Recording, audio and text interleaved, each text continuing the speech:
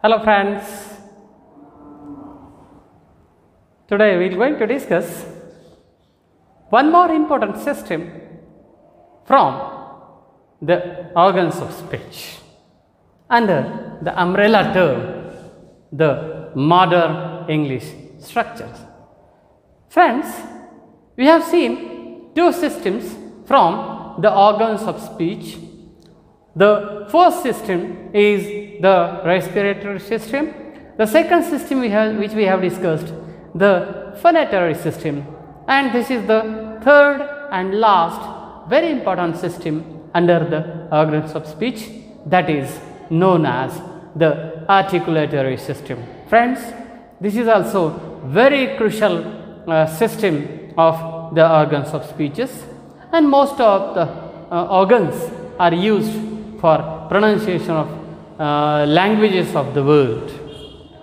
Friends, under the system, the articulatory system, there are 9 important organs of speeches we are going to discuss. The first speech, the first organ of speech under the articulatory system is the pharynx. Friends, as far as the pharynx is concerned, this is the only organ of speech under the articulatory system which can't seen in the mirror. What is meant by the pharynx? Extending from the larynx to the hindermost part of the tongue is known as pharynx, and the back part of the tongue, the hindermost part of the tongue is known as the pharyngeal cavity. And what is the use of this pharyngeal cavity? Pharyngeal cavity is generally responsible for giving or assuming various shapes to the back of the tongue as well as the soft palate. With the help of pharyngeal cavity and with the help of muscles, tongue and soft palate is responsible to assume various shapes. So this is about the first important organ, that is the pharynx. Now the organs under the articulatory system which we are going to discuss, which these organs are which we can easily see in the mirror. The first organ of speech, the second organ of speech is called the lips. Friends, easily we can see there are two lips, lower lip, upper lip. With the help of lips, we are responsible to pronounce various sounds of many languages. As far as English is concerned, the two important two initial sounds of the following words are pronounced with the help of two lips: pen, bat, p, b. So with the help of two lips we can pronounce p, b.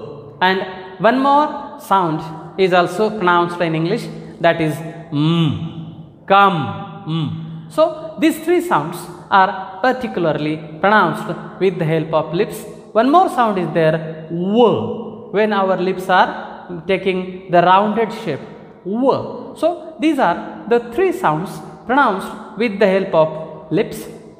The next very important organ of speeches is the teeth. Friends, teeth playing very crucial role in pronunciation of every language. Due to loss of teeth, old men can't pronounce proper words. It means teeth plays very crucial role in pronunciation of all the languages. Friends, as far as English language sounds pronunciation is concerned, the initial sounds of the words fan and van means f and v, lower lip touching to the upper teeth and sounds pronounced fan, van. So these two sounds we are pronounced with the help of upper lip, lower lip and upper teeth. So teeth are very important organ of speeches under the articulatory system. After teeth, there is very important one more organ of speech, that is the teeth ridge. Friends, from upper front teeth up to the end of that, this part, look, this part, which is known as roof of the mouth. And in roof of the mouth, teeth ridge is very important organ of speech. The teeth ridge, which is also called the alveolar ridge, is the convex part of the roof of the mouth lying immediately behind the upper teeth. It can be easily felt by placing the tongue behind the upper teeth. Many consonants sounds are produced with the help of teeth ridge. For example, the initial sounds of the following words T and day, T and D are pronounced with the help of teeth ridge, and two more sounds from Su and Zu, means S and Z are pronounced with the help of teeth ridge. Friends, after teeth ridge, there is very important part of the roof of the mouth, which is known as the hard palate. Friends, it is lying immediately behind the teeth ridge.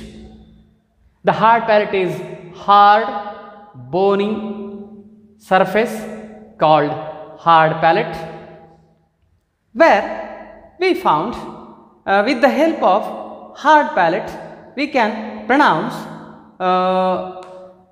some important sounds, the initial sounds of the following words. For example, so and show, means so and show, so and show. These two initial sounds are pronounced with the help of hard palate. Next, very important organ of speech of the articulatory system is the soft palate. Friends, if you move your tongue behind the hard palate, after the hard palate, there is the portion which is the end part of the roof of the mouth, which is known as soft palate or velum. It is also very important for production of various sounds in English as far as English language is concerned, especially the soft palate and back of the tongue. With the combination of these, there can be many sounds pronounced. For example, initial sounds of the following words king and girl, means k and g, and one more sound is also there with the help of soft palate pronounced, that is So these are the sounds pronounced with the help of soft palate. Soft palate is also called velum. But friends, as far as the soft palate is concerned, soft palate has three important positions. As far as the positions of soft palate is concerned, the first position of soft palate is soft palate raised.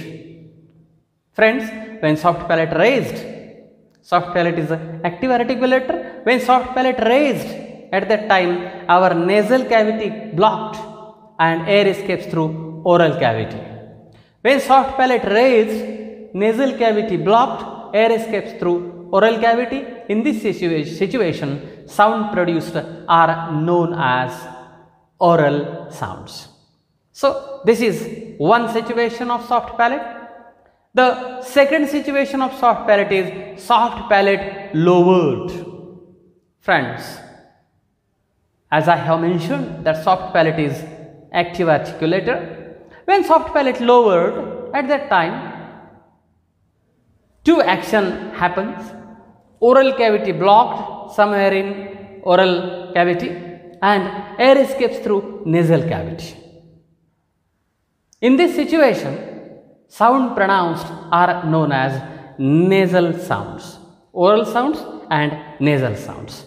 When nasal sounds, soft palate lowered, blocked oral cavity and air escapes through nasal cavity. Those are known as nasal sounds. And the third situation of soft palate is very important.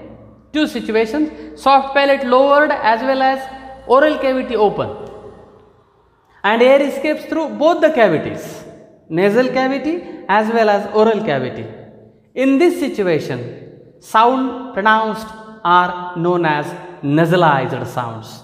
But friends, there is no nasalized sound in English as far as soft palate is concerned. Friends, after that, there is next important organ of speech, that is uvula. Now, at the very end of the soft palate is small, fleshy, pendant structure known as uvula. This is very important. The back of the tongue. With the help of back of the tongue and uvula, there can be production of various sounds. For example, Urdu sounds like Kareeb. Urdu sounds like Kareeb or Kaum. So, these sounds are pronounced with the help of Uula. There is a no sound pronounced with the help of Uula. And after all, friends, finally, there is a very important organ under the articulatory system is the tongue. Friends, tongue is the most important single organ of speech. So, language is also known the tongue. It's important. And so, friends, tongue is the most flexible organ, assume number of shapes for pronunciation of the various sounds. It has various positions and it is a very significant part of the pronunciation of all the languages of the world. Friends, tongue is also imaginary, divided into 4 important parts. Friends, the first part of the tongue, that is the tip. When the tongue is in the state of rest, the part of it lying immediately behind the lower teeth is known as the tip of the tongue. Tip. Part of it lying immediately behind the lower teeth. That is, when tongue is in the state of rest, part of it lying immediately behind the lower teeth is known as the tip of the tongue.